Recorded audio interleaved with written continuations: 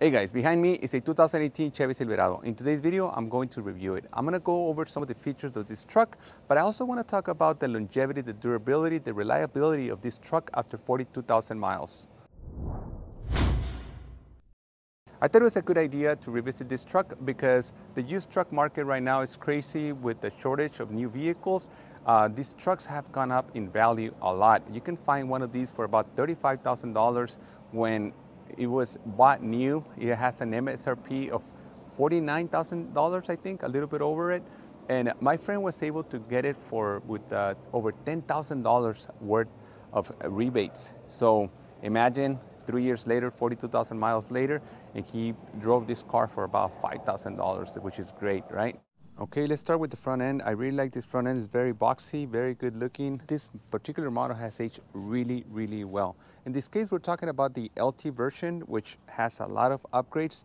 It has these cool HIDs, it has LED running lights, and it also has this fog lights right here. There's pros and cons about trucks as they get more modern, and they start adding all these things to add to the aerodynamics of this vehicle because miles per gallon is very important in these trucks, but what it does at the same time, it reduces the axis angles of what is supposed to be an off-road truck. This is a 4x4 with very low clearance. All these mud guards affect the overall height of this vehicle, as well as these running boards that do help you access the vehicle, but at the same time, it brings other issues with it, such as very low ground clearance, especially with these trucks as they get longer. The distance between axles affects everything about the off-roadability of this truck, because at the end of the day, even though it says 4x4 here, the overall ground clearance of this vehicle is not great.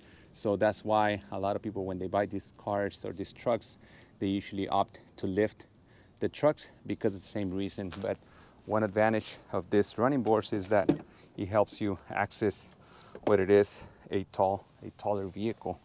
As you can see here, after so many years, this becomes an issue with this truck. Also, when you work your way to the truck, handling this or the steering wheel, you start stabbing this bolster with your elbow if you're not that tall. I mean, I'm 5'11", so I'm not that short, but I still find it that most of the time, even as I try to clear this with my butt, I still rub it, and years of this starts messing this bolster. It has held up pretty good, but as you can see signs of wear and tear. We're gonna revisit the interior in a little bit.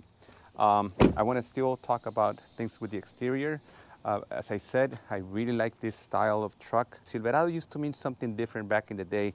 This is only in its fourth generation, but before, the name Silverado meant you had the top of the line Chevy truck. And then I think it was at the turn of the century that they decided to make all the Chevrolet trucks named Silverado, and they started with the trim level, the LS, and then the LT, the LTZ, and on and on and on. But what I like about this body style is these flares right here help out a lot because, as you can see, these are 18-inch wheels with 265s, and they feel the wheel well really well.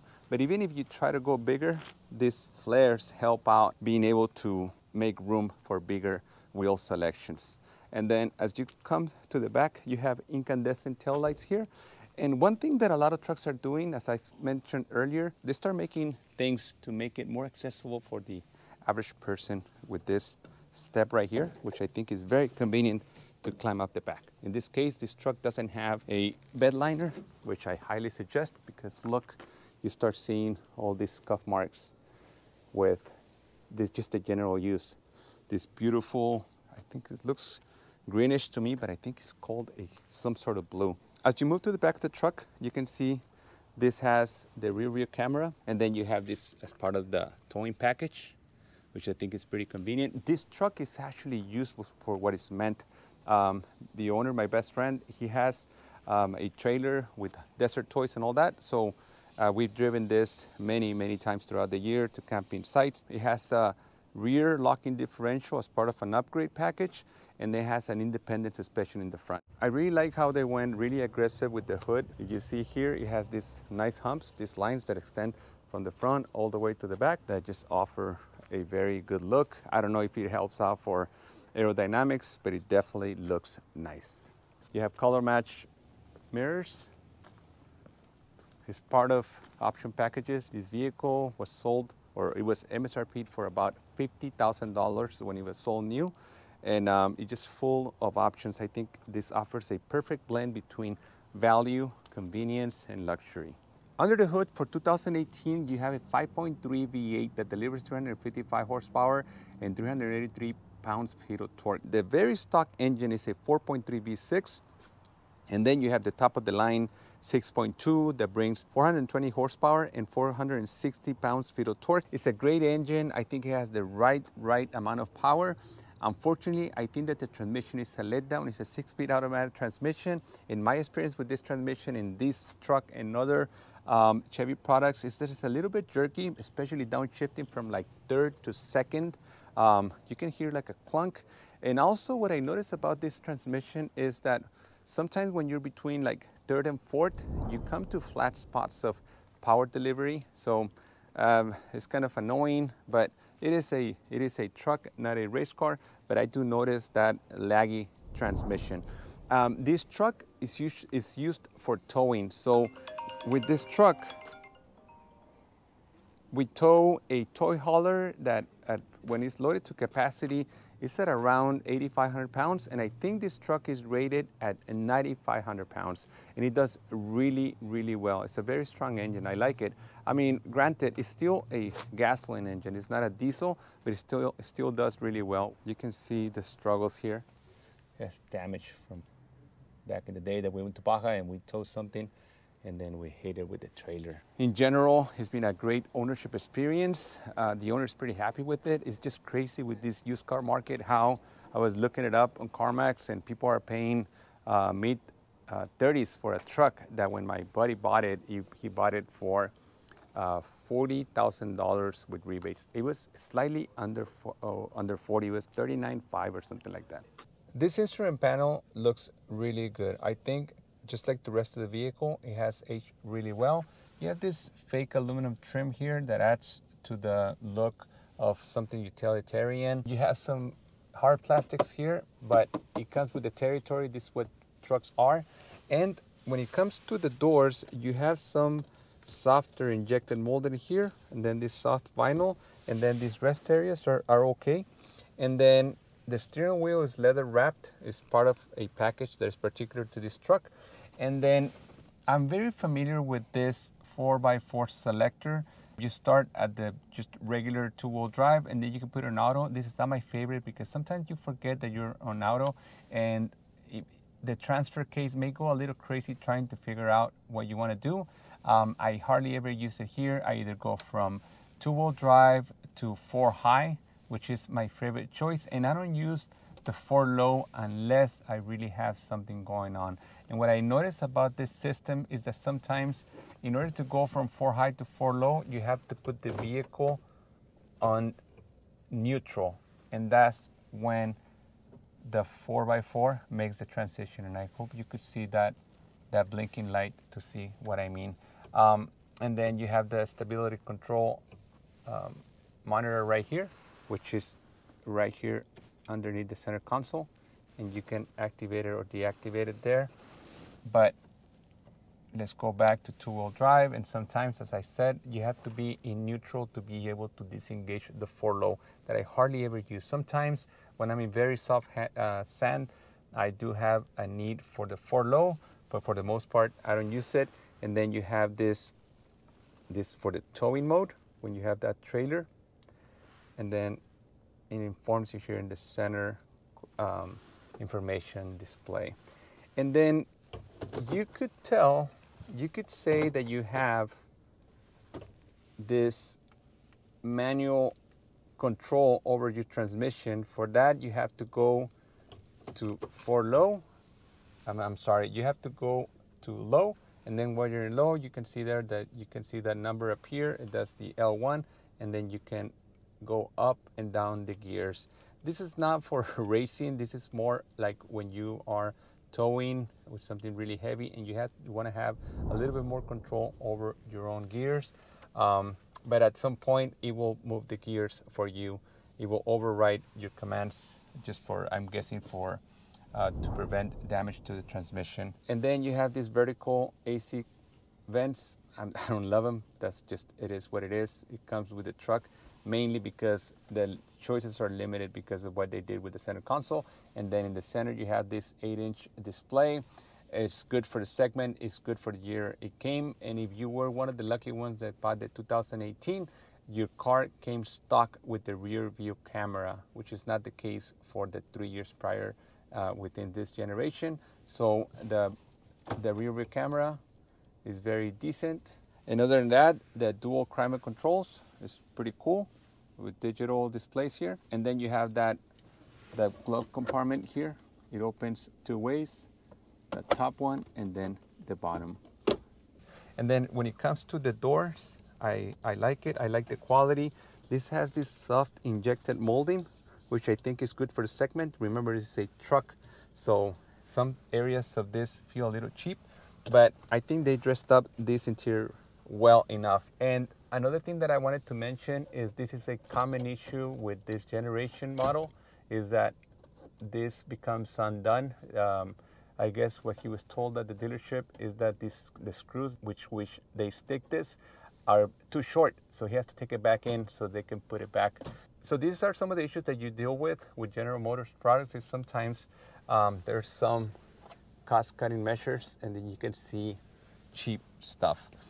What I like about this truck is that this particular package comes with one-touch windows for all 4 windows, and I think that's pretty cool. And then you have these automatic lights. I usually leave it on auto. I really like this interior. I think it has aged really, really well. You can option this truck to come with Apple CarPlay if you want to pay extra. This doesn't come with it, but it does come with Bluetooth.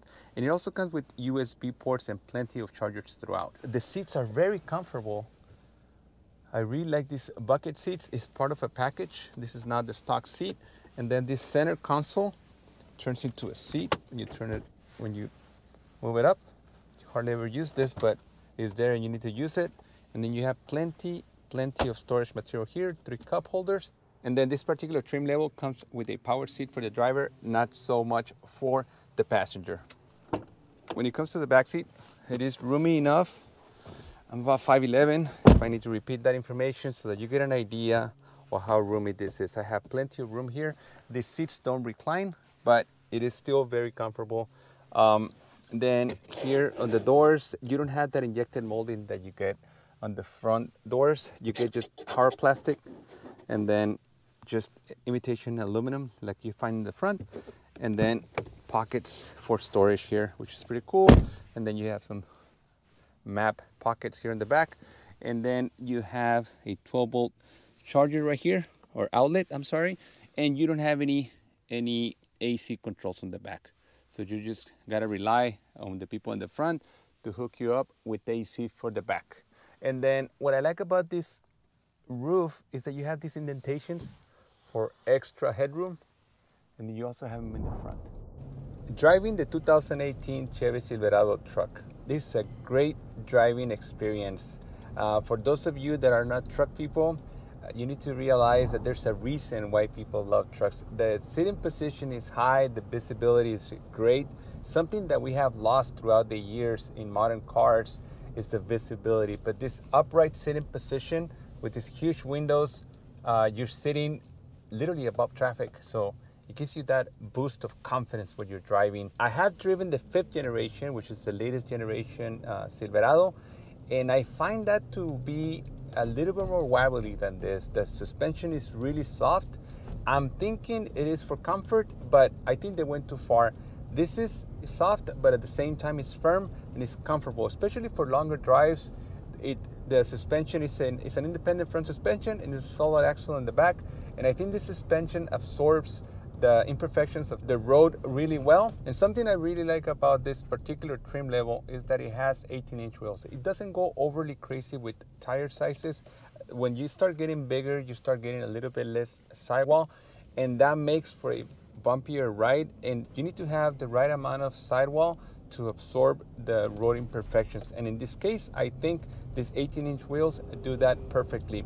This truck comes stock with 17-inch wheels, but I think those tend to be a little bit on the smaller side because of the waistline of the truck and how big the wheel wells are. So at 18-inch wheels, you find that right blend, which they fill the wheel wells really well, but at the same time, they look good and they offer the right road imperfection absorption that you would expect from a truck. As far as the 5.3, I find this engine to be very, very good in power. And as I mentioned earlier, I do think that the transmission is a little bit of a letdown. It's a 6-speed automatic transmission, and I found that transmission to be a little bit bumpy when it's downshifting. I think it's from third to second. You can hear a little bit of a clunk.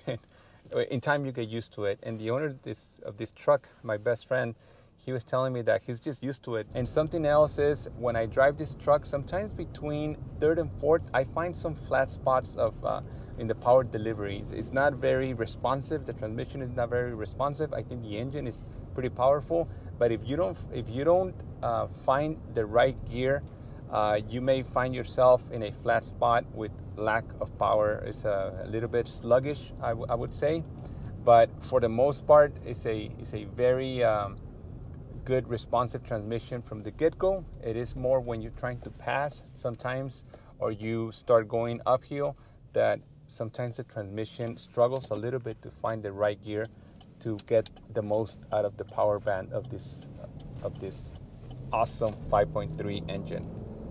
And see, like right there, I think I was in third, and then it was a little bit sluggish, and then it had problems transitioning to the next gear. It kind of danced between, I think it was third and fourth, but it is what it is. I've gotten used to this powertrain so much that I just know I can predict what the truck is going to do when I press on the gas pedal, depending on the situation and the speed I'm going. I know that it's going to do that exact thing that it did right now. Whatever your reason was that brought you to watch this video, whether it's because you own one of these trucks and want to know what other owners are experiencing, or you're in the market for a used truck, I'm really thankful for your presence here. I make videos about cars, just everyday cars, and if you find value in this video, I would like to invite you to subscribe to my channel and maybe hit that like button and maybe drop me a comment. That is the best way to support my channel. Thank you for watching, and I'll see you next time.